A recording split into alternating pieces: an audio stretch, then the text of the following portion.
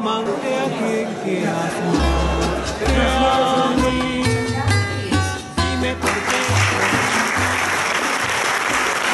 Amazing students came together from 14 different countries for the PDC, including Haiti, Ecuador, Venezuela, Costa Rica, Puerto Rico, Mexico, Cuba, Canada, England, Australia, New Zealand, Sweden, the UK, and the United States.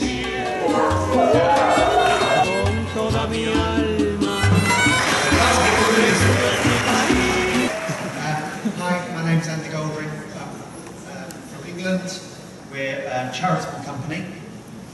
Our objectives are about public education and research, and it's a complex network. The Permaculture Association in the early 80s was the network. Now the Permaculture Association is a part of it, and there are companies and charities and other things going on. So we're part of the kind of an ecosystem of permaculture. Okay, so where next? Well, we're doing the IPC UK in 2015. That's going to be a big part of our...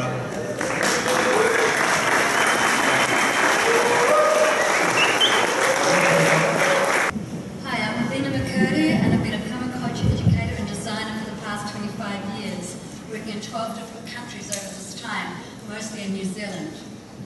Land-based community development and transformation of school grounds is the emphasis of my permaculture work. Can you hear me? Yeah. We'll be talking about permaculture in Hawaii. My name is Hunter Hevelin. I work with an organization called the Asia Pacific Center for Regenerative Design. And we do permaculture design, education, and community development work.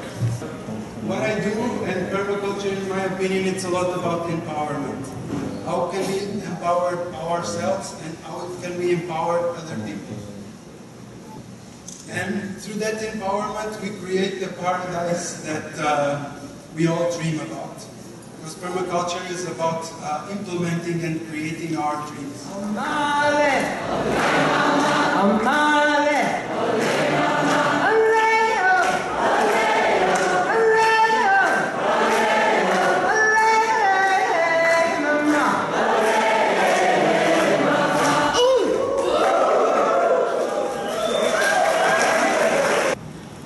The legacy of our techno-industrial age. The image at the top there is from a New Scientist magazine in 2010. That is the space debris surrounding our planet. Our satellite technology. It is not sustainable. We're going to have peak space in space soon. Tony Anderson there. We know all from the dinosaur period, all the plants that at that time died here, you know, they went down into the soil and became the coal, the oil, the gas that we are using now. And that means that have been collected for 30,000 years of organic matter have been collected in the soil, in the globe. And we're digging it up, and we're using it, you know, in 200 to 300 years. You know. Let's go through this and see how we go. Pretty tough crowd. We're from this part of the world, top of the world. There's the vital statistics for you. It's very important for me that we connect and interact, and part of our group dynamics and working together for climate change is really being able to work more effectively together for change. Everyone here has special stories about where you live, and in Portland we've kind of reached this moment where it's started to really build, and I'd love to hear about all the stories from each of you, where you live, and how this resonates for you in your hearts.